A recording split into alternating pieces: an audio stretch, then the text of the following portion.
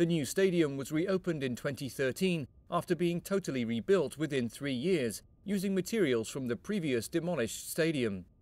The whole project is said to have cost more than 1 billion real, $450 million. It is the first stadium in the world to be awarded the Platinum LEED seal, the top sustainability certificate. It is also the second largest stadium in Brazil, with a capacity of more than 72,000 seats. The innovative suspended roof is an environmentally friendly structure made of metal cables and trusses. It is covered by a fiberglass membrane to protect spectators from ultraviolet rays. The 9,600 solar panels on the roof's outer ring are expected to power the entire stadium with solar energy, while the open structure allows natural ventilation. The roof is also able to capture and break down pollution equivalent to the exhaust fumes of 1,000 vehicles a day.